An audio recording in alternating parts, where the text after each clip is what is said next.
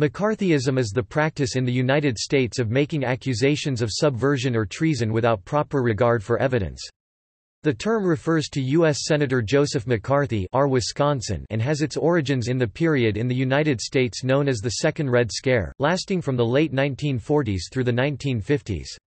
It was characterized by heightened political repression as well as a campaign spreading fear of communist influence on American institutions and of espionage by Soviet agents. What would become known as the McCarthy era began before McCarthy's term in 1953.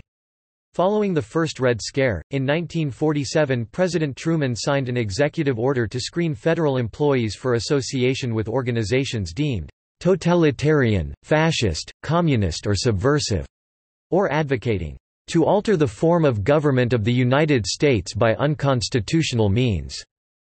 In 1949 a high-level State Department official was convicted of perjury in a case of espionage, and the Soviet Union tested an atomic bomb. The Korean War started the next year, raising tensions in the United States. In a speech in February 1950, Senator McCarthy presented an alleged list of members of the Communist Party working in the State Department, which attracted the press's attention. The term, McCarthyism, was published for the first time in a political cartoon by Herblock in The Washington Post that same year. The term has taken on a broader meaning, describing the excesses of similar efforts. In the early 21st century, the term is used more generally to describe reckless, unsubstantiated accusations, as well as demagogic attacks on the character or patriotism of political adversaries. During the McCarthy era, hundreds of Americans were accused of being communists or communist sympathizers. They became the subject of aggressive investigations and questioning before government or private industry panels, committees, and agencies. The primary targets of such suspicions were government employees, those in the entertainment industry, academics, and labor union activists. Suspicions were often given credence despite inconclusive or questionable evidence, and the level of threat posed by a person's real or supposed leftist associations or beliefs was sometimes exaggerated. Many people suffered loss of employment or destruction of their careers, some were imprisoned. Most of these punishments came about through trial verdicts that were later overturned, laws that were later declared unconstitutional, dismissals for reasons later declared illegal or actionable, or extra-legal procedures, such as informal blacklists, that would come into general disrepute.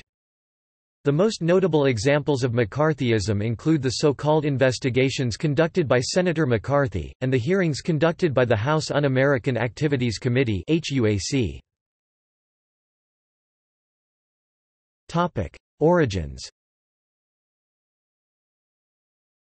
President Harry S. Truman's Executive Order 9835 of March 21, 1947, required that all federal civil service employees be screened for loyalty.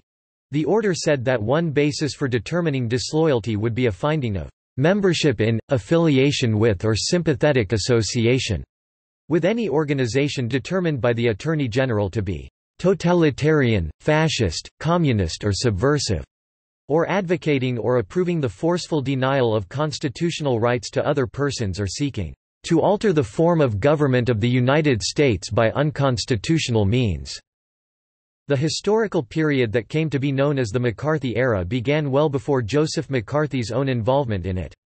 Many factors contributed to McCarthyism, some of them with roots in the First Red Scare 1917–20, inspired by communism's emergence as a recognized political force and widespread social disruption in the United States related to unionizing and anarchist activities.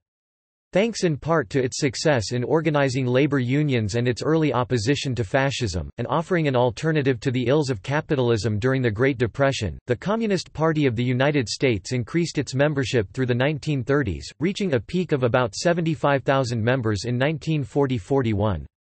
While the United States was engaged in World War II and allied with the Soviet Union, the issue of anti-communism was largely muted.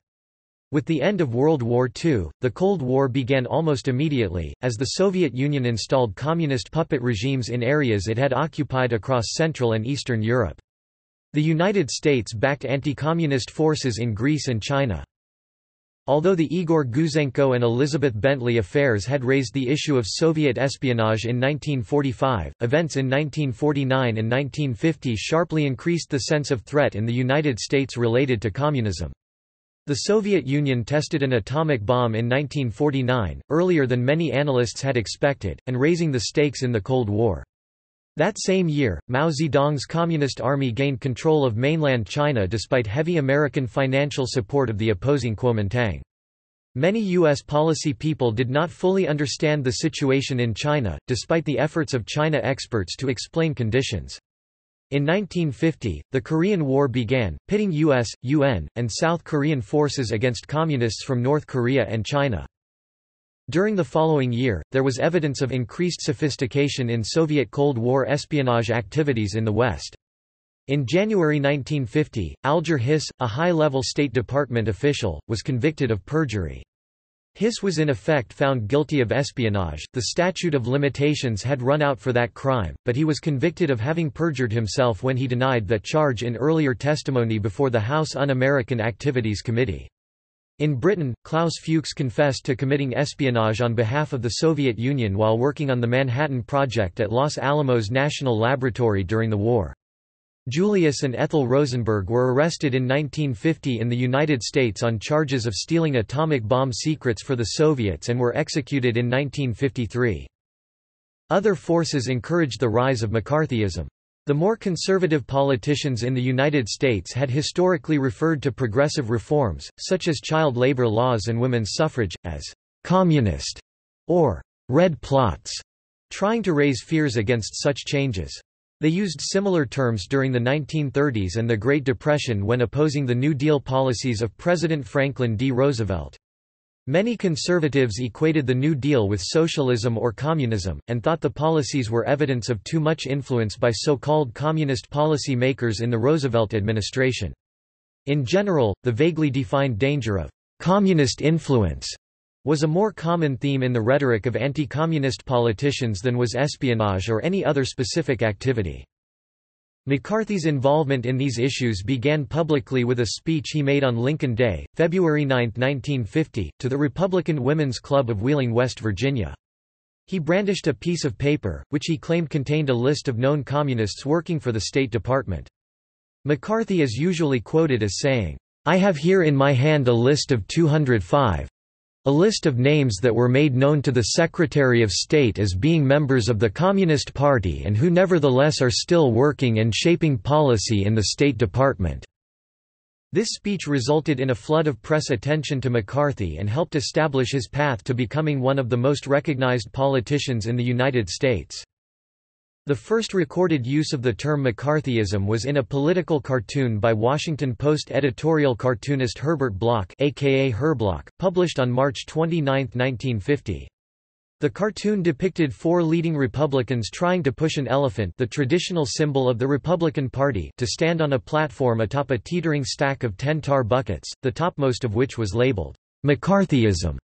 Bloch later wrote that there was nothing particularly ingenious about the term, which is simply used to represent a national affliction that can hardly be described in any other way. If anyone has a prior claim on it, he's welcome to the word and to the junior senator from Wisconsin along with it.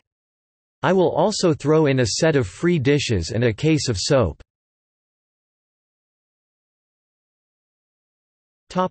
Institutions. A number of anti-communist committees, panels, and loyalty review boards in federal, state, and local governments, as well as many private agencies, carried out investigations for small and large companies concerned about possible communists in their workforce. In Congress, the primary bodies that investigated communist activities were the House Committee on Un-American Activities, the Senate Internal Security Subcommittee, and the Senate Permanent Subcommittee on Investigations. Between 1949 and 1954, a total of 109 investigations were carried out by these and other committees of Congress. On December 2, 1954, the United States Senate voted 65 to 22 to condemn McCarthy for conduct that tends to bring the Senate into dishonor and disrepute. Topic: Executive branch. Topic: Loyalty security reviews. In the federal government, President Harry Truman's Executive Order 9835 initiated a program of loyalty reviews for federal employees in 1947. It called for dismissal if there were reasonable grounds for belief that the person involved is disloyal to the government of the United States. Truman, a Democrat, was probably reacting in part to the Republican sweep in the 1946 congressional election and felt a need to counter growing criticism from conservatives and anti-communists. When President Dwight Eisenhower took office in 1953, he strengthened and extended Truman's loyalty review program, while decreasing the avenues of appeal available to dismissed employees.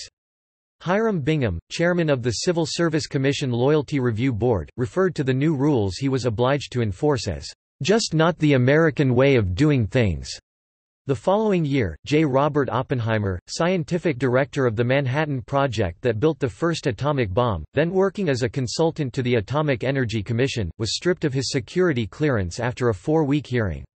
Oppenheimer had received a top-secret clearance in 1947, but was denied clearance in the harsher climate of 1954. Similar loyalty reviews were established in many state and local government offices and some private industries across the nation. In 1958, it was estimated that roughly 1 out of every 5 employees in the United States was required to pass some sort of loyalty review. Once a person lost a job due to an unfavorable loyalty review, it could be very difficult to find other employment.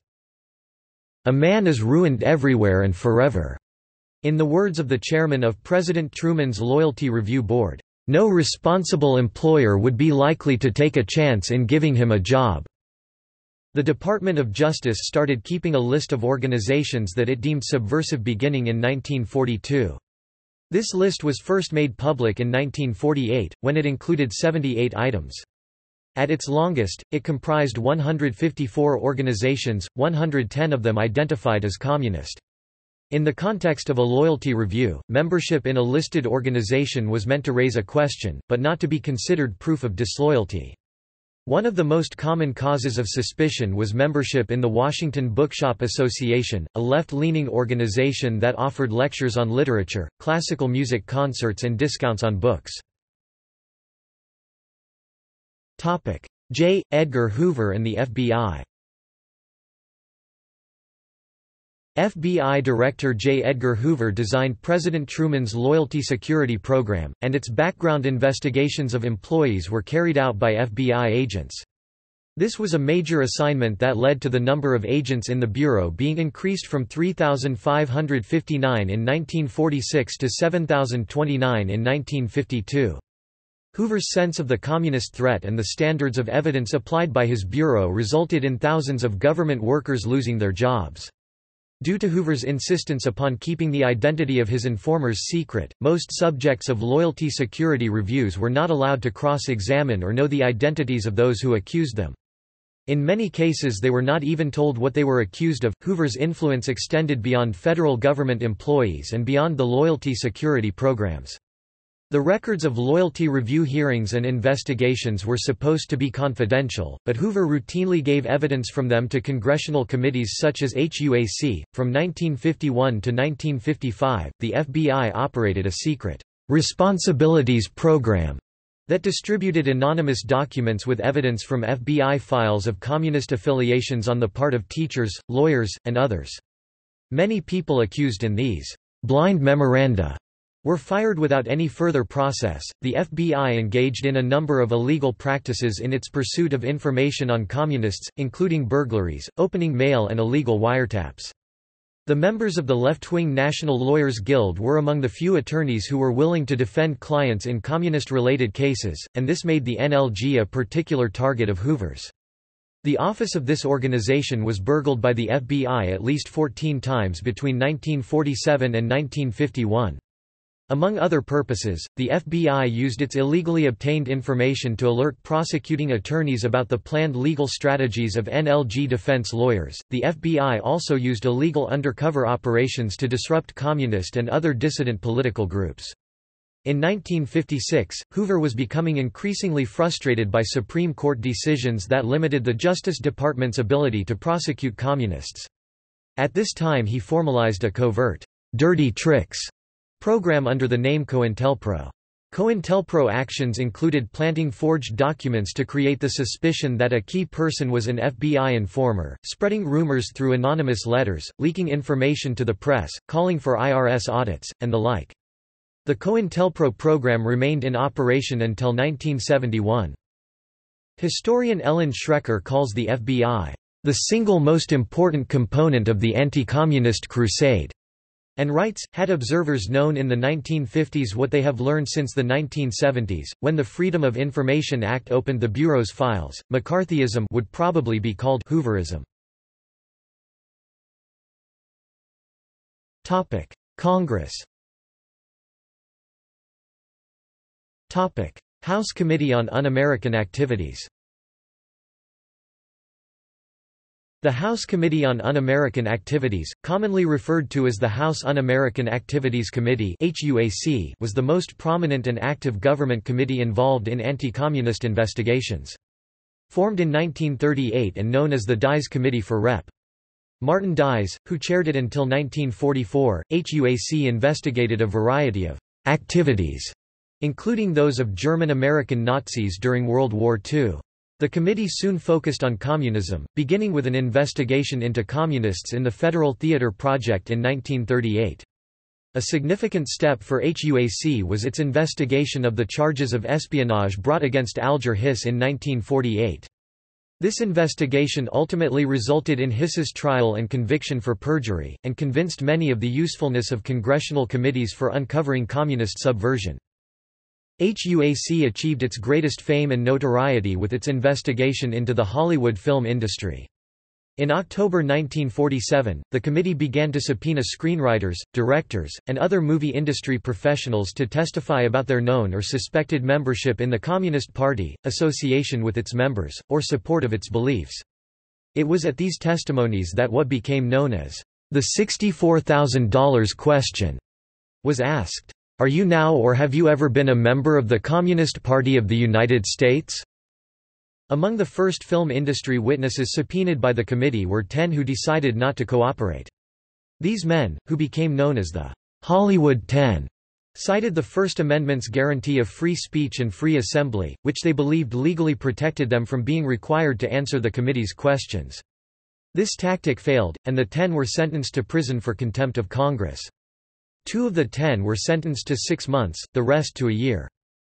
In the future, witnesses in the entertainment industries and otherwise who were determined not to cooperate with the committee would claim their Fifth Amendment protection against self-incrimination. While this usually protected them from a contempt of Congress citation, it was considered grounds for dismissal by many government and private industry employers. The legal requirements for Fifth Amendment protection were such that a person could not testify about his own association with the Communist Party and then refuse to name names of colleagues with communist affiliations.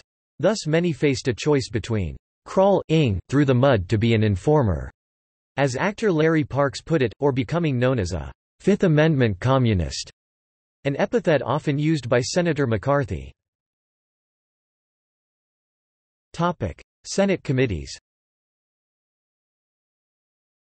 In the Senate, the primary committee for investigating communists was the Senate Internal Security Subcommittee (SISS), formed in 1950 and charged with ensuring the enforcement of laws relating to espionage, sabotage, and the protection of the internal security of the United States.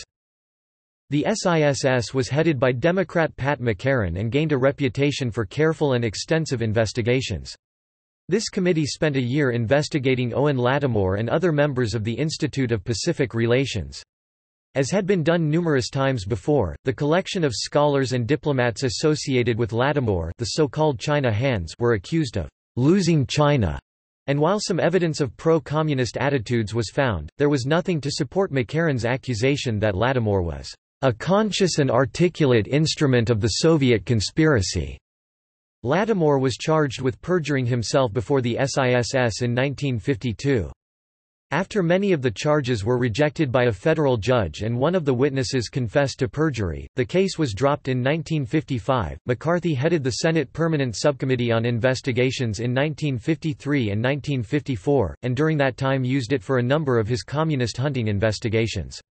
McCarthy first examined allegations of communist influence in The Voice of America, and then turned to the Overseas Library Program of the State Department. Card catalogs of these libraries were searched for works by authors McCarthy deemed inappropriate. McCarthy then recited the list of supposedly pro-communist authors before his subcommittee and the press. Yielding to the pressure, the State Department ordered its overseas librarians to remove from their shelves material by any controversial persons, communists, fellow travelers, etc. Some libraries actually burned the newly forbidden books. McCarthy's committee then began an investigation into the United States Army. This began at the Army Signal Corps Laboratory at Fort Monmouth. McCarthy garnered some headlines with stories of a dangerous spy ring among the Army researchers, but ultimately nothing came of this investigation. McCarthy next turned his attention to the case of a U.S. Army dentist who had been promoted to the rank of major despite having refused to answer questions on an Army loyalty review form.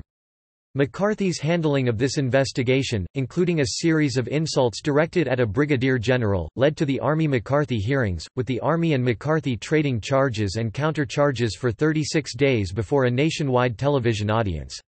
While the official outcome of the hearings was inconclusive, this exposure of McCarthy to the American public resulted in a sharp decline in his popularity. In less than a year, McCarthy was censured by the Senate and his position as a prominent force in anti-communism was essentially ended. Blacklists. On November 25, 1947, the day after the House of Representatives approved citations of contempt for the Hollywood Ten, Eric Johnston, president of the Motion Picture Association of America, issued a press release on behalf of the heads of the major studios that came to be referred to as the Waldorf Statement. This statement announced the firing of the Hollywood Ten and stated, "We will not knowingly employ a communist or a member of any party or group which advocates the overthrow of the government of the United States." This marked the beginning of the Hollywood blacklist. In spite of the fact that hundreds would be denied employment, the studios, producers and other employers did not publicly admit that a blacklist existed. At this time, private loyalty review boards and anti-communist investigators began to appear to fill a growing demand among certain industries to certify that their employees were above reproach. Companies that were concerned about the sensitivity of their business, or who, like the entertainment industry, felt particularly vulnerable to public opinion made use of these private services. For a fee, these teams would investigate employees and question them about their politics and affiliations. At such hearings, the subject would usually not have a right to the presence of an attorney, and as with HUAC, the interviewee might be asked to defend himself against accusations without being allowed to cross-examine the accuser. These agencies would keep cross-reference lists of leftist organizations, publications, rallies, charities and the like, as well as lists of individuals who were known or suspected communists. Books such as Red Channels and newsletters such as Counterattack and Confidential Information were published to keep track of communist and leftist organizations and individuals. Insofar as the various blacklists of McCarthyism were actual physical lists, they were created and maintained by these private organizations. Laws and arrests. Efforts to protect the United States from the perceived threat of communist subversion were particularly enabled by several federal laws. The Alien Registration Act or Smith Act of 1940 made it a criminal offense for anyone to "knowingly or willfully advocate, abet, advise or teach the desirability or propriety of overthrowing the government of the United States or of any state by force or violence, or for anyone to organize any association which teaches, advises or encourages such an overthrow, or for anyone to become a member of or to affiliate with any such association." Hundreds of communists and others were prosecuted under this law between 1941 and 1957. 11 leaders of the Communist Party were convicted under the Smith Act in 1949 in the Foley Square trial. 10 defendants were given sentences of 5 years and the 11th was sentenced to 3 years. The defense attorneys were cited for contempt of court and given prison sentences. In 1951, 23 other leaders of the party were indicted, including Elizabeth Gurley Flynn, a founding member of the American Civil Liberties Union. Many were convicted on the basis of testimony that was later admitted to be false. By 1957, 140 leaders and members of the Communist Party had been charged under the law, of whom 93 were convicted. The McCarran Internal Security Act, which became law in 1950, has been described by scholar Ellen Schrecker as the McCarthy era's only important piece of legislation. The Smith Act technically predated McCarthyism. However, the McCarran Act had no real effect beyond legal harassment. It required the registration of communist organizations with the U.S. Attorney General and established the Subversive Activities Control Board to investigate possible communist action and Communist Front organizations so they could be required to register. Due to numerous hearings, delays and appeals, the act was never enforced, even with regard to the Communist Party of the United States itself, and the major provisions of the act were found to be unconstitutional in 1965 and 1967. In 1952, the Immigration and Nationality, or McCarran-Walter, Act was passed. This law allowed the government to deport immigrants or naturalized citizens engaged in subversive activities and also to bar suspected subversives from entering the country. The Communist Control Act of 1954 was passed with overwhelming support in both houses of Congress after very little debate. Jointly drafted by Republican John Marshall Butler and Democrat Hubert Humphrey, the law was an extension of the Internal Security Act of 1950, and sought to outlaw the Communist Party by declaring that the party, as well as communist-infiltrated organizations, were not entitled to any of the rights, privileges, and immunities attendant upon legal bodies. While the Communist Control Act had an odd mix of liberals and conservatives among its supporters, it never had any significant effect. The act was successfully applied only twice. In 1954 it was used to prevent Communist Party members from appearing on the New Jersey state ballot, and in 1960 it was cited to deny the CPUSA recognition as an employer under New York State's unemployment compensation system. The New York Post called the act a monstrosity, a wretched repudiation of democratic principles, while The Nation accused Democratic liberals of a neurotic, election-year anxiety to escape the charge of being soft on communism even at the expense of sacrificing constitutional rights. Repression in the individual states. In addition to the federal laws and responding to the worries of the local opinion, several states enacted anti-communist statutes. By 1952, several states had enacted statutes against criminal anarchy, criminal syndicalism and sedition, banned from public employment or even from receiving public aid. Communists and subversives asked for loyalty oaths from public servants, and severally restricted or even banned the Communist Party. In addition, 6 states, among them California, see California Senate Fact-Finding Subcommittee on Un-American Activities, had equivalents to the HUAC. Some of these states had very severe, or even extreme, laws against communism. In 1950, Michigan enacted life imprisonment for subversive propaganda. The following year, Tennessee enacted death penalty for advocating the violent overthrow of the government. Death penalty for membership of the Communist Party was discussed in Texas by Governor Allen Shivers, who described it as worse than murder. Municipalities and counties also enacted anti-communist ordinances. Los Angeles banned any communist or Muscovite model of police state dictatorship from owning any arm, and Birmingham, Alabama and Jacksonville, Florida banned any communist from being within the city's limits. Popular support. McCarthyism was supported by a variety of groups, including the American Legion and various other anti-communist organizations. One core element of support was a variety of militantly anti-communist women's groups such as the American Public Relations Forum and the Minute Women of the USA. These organized tens of thousands of housewives into study groups, letter-writing networks, and patriotic clubs that coordinated efforts to identify and eradicate what they saw as subversion. Although far-right radicals were the bedrock of support for McCarthyism, they were not alone. A broad coalition of the aggrieved found McCarthyism attractive, or at least politically useful.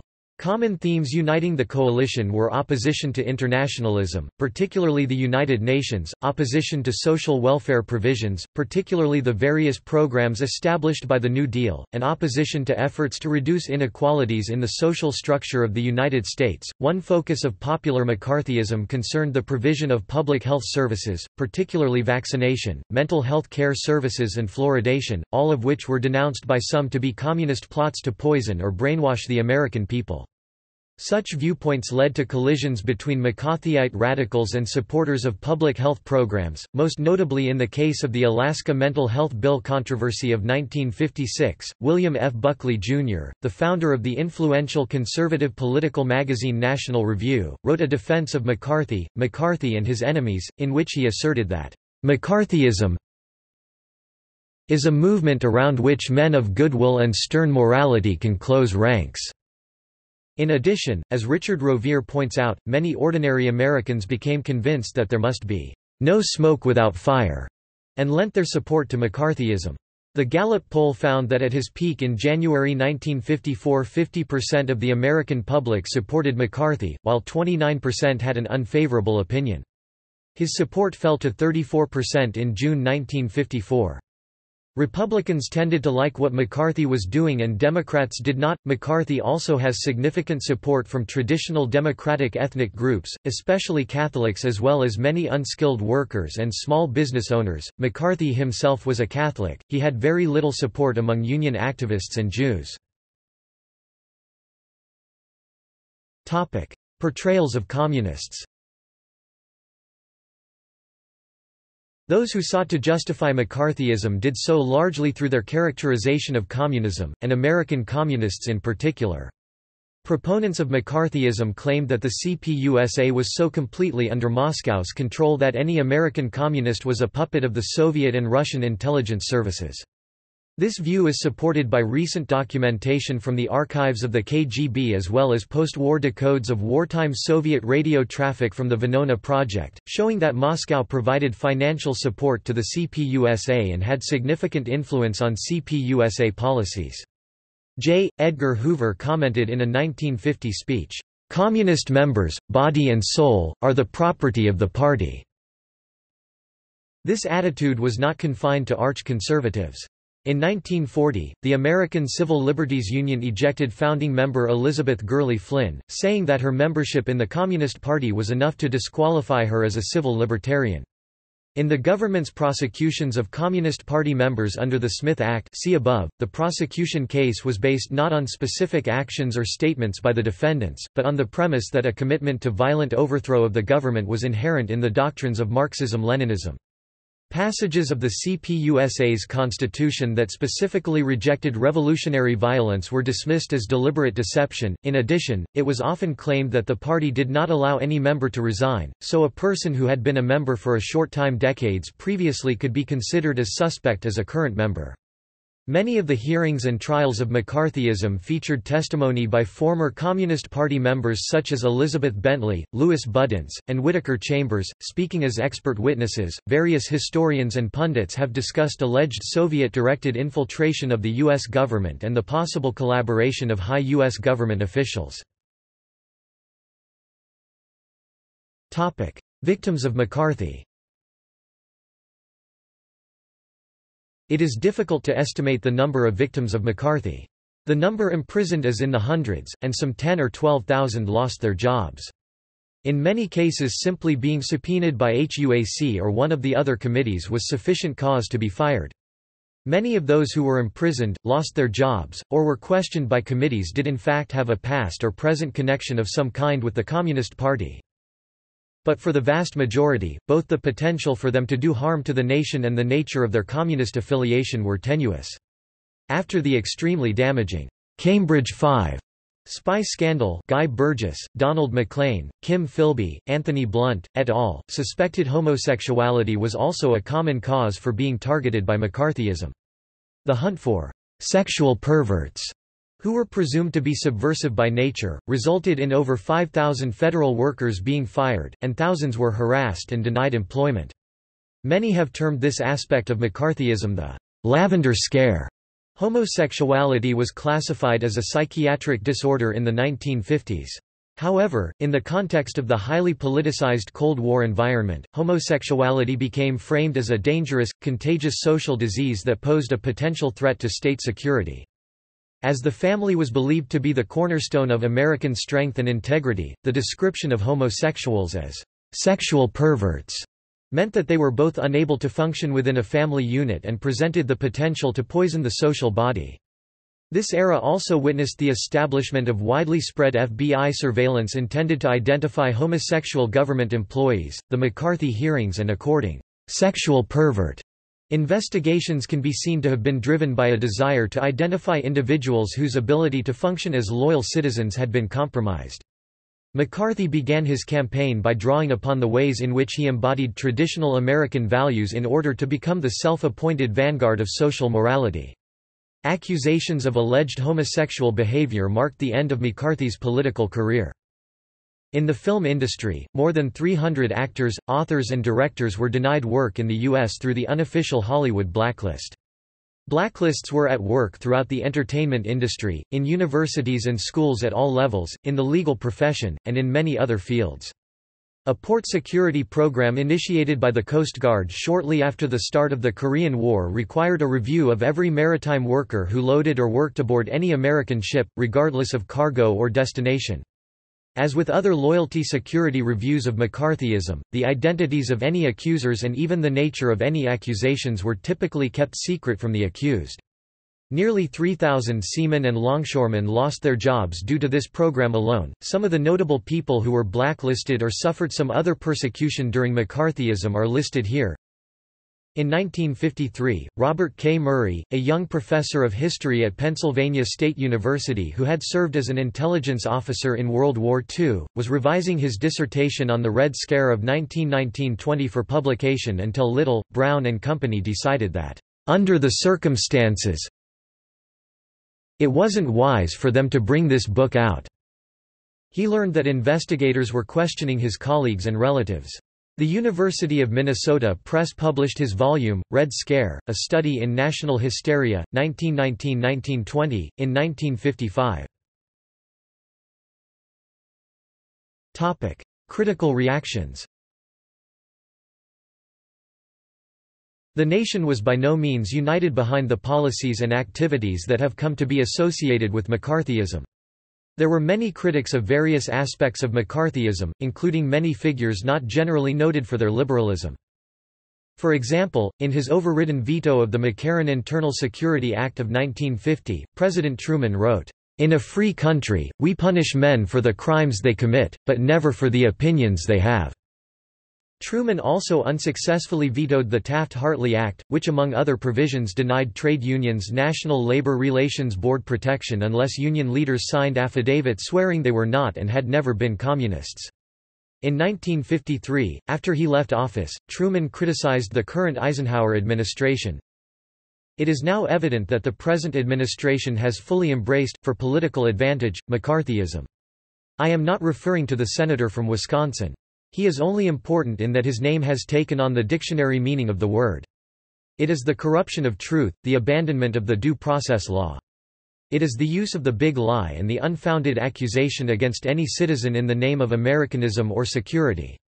It is the rise to power of the demagogue who lives on untruth. It is the spreading of fear and the destruction of faith in every level of society.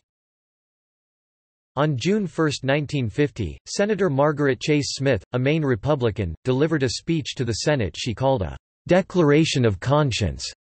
In a clear attack upon McCarthyism, she called for an end to "character assassinations" and named some of the basic principles of Americanism: the right to criticize, the right to hold unpopular beliefs, the right to protest, the right of independent thought. She said, "Freedom of speech is not what it used to be in America," and decried cancerous tentacles of know nothing, suspect everything attitudes. 6 other Republican senators, Wayne Morse, Irving M. Ives, Charles W. Tobey, Edward John Thye, George Aiken, and Robert C. Hendrickson, joined Smith in condemning the tactics of McCarthyism. Elmer Davis, one of the most highly respected news reporters and commentators of the 1940s and 1950s, often spoke out against what he saw as the excesses of McCarthyism. On one occasion he warned that many local anti-communist movements constituted a general attack not only on schools and colleges and libraries, on teachers and textbooks, but on all people who think and write. In short, on the freedom of the mind. In 1952, the Supreme Court upheld a lower court decision in Adler v. Board of Education of New York, thus approving a law that allowed state loyalty review boards to fire teachers deemed subversive. In his dissenting opinion, Justice William O. Douglas wrote, "The present law proceeds on a principle repugnant to our society—guilt by association. What happens under this law is typical of what happens in a police state. Teachers are under constant surveillance, their pasts are combed for signs of disloyalty, their utterances are watched for clues to dangerous thoughts." One of the most influential opponents of McCarthyism was the famed CBS newscaster and analyst Edward R. Murrow. On October 20, 1953, Murrow's show See It Now aired an episode about the dismissal of Milo Radulovich, a former Reserve Air Force lieutenant who was accused of associating with communists. The show was strongly critical of the Air Force's methods, which included presenting evidence in a sealed envelope that Radulovich and his attorney were not allowed to open. On March 9, 1954, See It Now aired another episode on the issue of McCarthyism, this one attacking Joseph McCarthy himself. Titled, "A Report on Senator Joseph R. McCarthy." It used footage of McCarthy speeches to portray him as dishonest, reckless and abusive toward witnesses and prominent Americans. In his concluding comment, Murrow said, "We must not confuse dissent with disloyalty. We must remember always that accusation is not proof and that conviction depends upon evidence and due process of law. We will not walk in fear, one of another. We will not be driven by fear into an age of unreason, if we dig deep in our history and our doctrine, and remember that we are not descended from fearful men." This broadcast has been cited as a key episode in bringing about the end of McCarthyism. In April 1954, McCarthy was also under attack in the Army McCarthy hearings. These hearings were televised live on the New American Broadcasting Company network, allowing the public to view firsthand McCarthy's interrogation of individuals and his controversial tactics. In one exchange, McCarthy reminded the attorney for the Army, Joseph Welch, that he had an employee in his law firm who had belonged to an organization that had been accused of communist sympathies. In an exchange that reflected the increasingly negative public opinion of McCarthy, Welch rebuked the senator, "Have you no sense of decency, sir? At long last, have you left no sense of decency?" Decline. In the mid and late 1950s, the attitudes and institutions of McCarthyism slowly weakened. Changing public sentiments heavily contributed to the decline of McCarthyism. Its decline may also be charted through a series of court decisions. A key figure in the end of the blacklisting of McCarthyism was John Henry Falk. Host of an afternoon comedy radio show, Falk was a leftist active in his union, the American Federation of Television and Radio Artists. He was scrutinized by Aware, Inc., one of the private firms that examined individuals for signs of communist disloyalty. Marked by Aware as unfit, he was fired by CBS Radio. Almost uniquely among the many victims of blacklisting, Falk decided to sue Aware in 1957 and finally won the case in 1962. With this court decision, the private blacklisters and those who used them were put on notice that they were legally liable for the professional and financial damage they caused. Although some informal blacklisting continued, the private loyalty checking agencies were soon a thing of the past. Even before the Falk verdict, many in Hollywood had decided it was time to break the blacklist. In 1960, Dalton Trumbo, one of the best-known members of the Hollywood Ten, was publicly credited with writing the films Exodus and Spartacus. Much of the undoing of McCarthyism came at the hands of the Supreme Court. As Richard Rovere wrote in his biography of Joseph McCarthy, He United States Supreme Court took judicial notice of the rents McCarthy was making in the fabric of liberty and thereupon wrote a series of decisions that have made the fabric stronger than before. Two Eisenhower appointees to the court, Earl Warren, who was made Chief Justice, and William J. Brennan, Jr., proved to be more liberal than Eisenhower had anticipated, and he would later refer to the appointment of Warren as his biggest mistake. In 1956, the Supreme Court heard the case of Slochower v. Board of Education. Harry Slochower was a professor at Brooklyn College who had been fired by New York City for invoking the Fifth Amendment when McCarthy's committee questioned him about his past membership in the Communist Party. The court prohibited such actions, ruling, less than pre greater than we must condemn the practice of imputing a sinister meaning to the exercise of a person's constitutional right under the Fifth Amendment. The privilege against self-incrimination would be reduced to a hollow mockery if its exercise could be taken as equivalent either to a confession of guilt or a conclusive presumption of perjury. The 1956 Cole v. Young ruling also greatly weakened the ability to discriminate in the federal civilian workforce. Another key decision was in the 1957 case Yates v. United States, in which the convictions of 14 communists were reversed. In Justice Black's opinion, he wrote of the original Smith Act trials, "The testimony of witnesses is comparatively insignificant. Guilt or innocence may turn on what Marx or Engels or someone else wrote or advocated as much as 100 years or more ago. When the propriety of obnoxious or unfamiliar view about government is in reality made the crucial issue. Prejudice makes conviction inevitable except in the rarest circumstances." Also in 1957, the Supreme Court ruled on the case of Watkins v. United States, curtailing the power of HUAC to punish uncooperative witnesses by finding them in contempt of Congress. Justice Warren wrote in the decision, "The mere summoning of a witness and compelling him to testify, against his will, about his beliefs, expressions or associations is a measure of governmental interference. And when those forced revelations concern matters that are unorthodox, unpopular, or even hateful to the general public, the reaction in the life of the witness may be disastrous." In its 1958 decision in Kent v. Dulles, the Supreme Court halted the State Department from using the authority of its own regulations to refuse or revoke passports based on an applicant's communist beliefs or associations. Repercussions.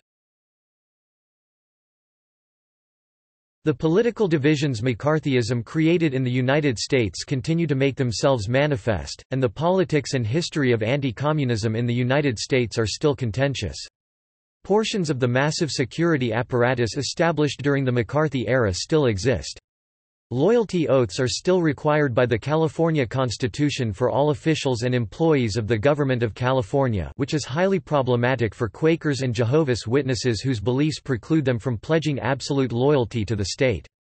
At the federal level, a few portions of the McCarran Internal Security Act remain in effect. A number of observers have compared the oppression of liberals and leftists during the McCarthy period to recent actions against suspected terrorists, most of them Muslims. In The Age of Anxiety, McCarthyism to Terrorism, author Haynes Johnson compares the abuses suffered by aliens thrown into high-security U.S. prisons in the wake of 9/11s to the excesses of the McCarthy era. Similarly, David D. Cole has written that the Patriot Act in effect resurrects the philosophy of McCarthyism, simply substituting terrorist for communist. From the opposite pole, conservative writer Ann Coulter devotes much of her book Treason to drawing parallels between past opposition to McCarthy and McCarthyism and the policies and beliefs of modern-day liberals, arguing that the former hindered the anti-communist cause and the latter hinder the war on terrorism. Other authors who have drawn on a comparison between current anti-terrorism policies and McCarthyism include Jeffrey R. Stone, Ted Morgan, and Jonah Goldberg. McCarthyism also attracts controversy purely as a historical issue. Through declassified documents from Soviet archives and Venona Project decryptions of coded Soviet messages, it has become known that the Soviet Union engaged in substantial espionage activities in the United States during the 1940s. It is also known that the Communist Party USA was substantially funded and its policies controlled by the Soviet Union, and there are accusations that CPUSA members were often recruited as spies. In the view of some contemporary commentators, these revelations stand as at least a partial vindication of McCarthyism. Some feel that there was a genuinely dangerous subversive element in the United States, and that this danger justified extreme measures. Others, while acknowledging that there were inexcusable excesses during McCarthyism, argue that some contemporary historians of McCarthyism underplay the depth of Soviet espionage in America or the undemocratic nature of the CPUSA, the latter concern being shared by some Trotskyites who felt that they, and anti-Stalin socialists in general, were persecuted by the CPUSA. The opposing view holds that, recent revelations notwithstanding, by the time McCarthyism began in the late 1940s, the CPUSA was an ineffective fringe group, and the damage done to U.S. interests by Soviet spies after World War II was minimal. Historian Ellen Schrecker, herself criticized for pro-Stalinist leanings, has written, "In this country, McCarthyism did more damage to the Constitution than the American Communist Party ever did." Later use of the term.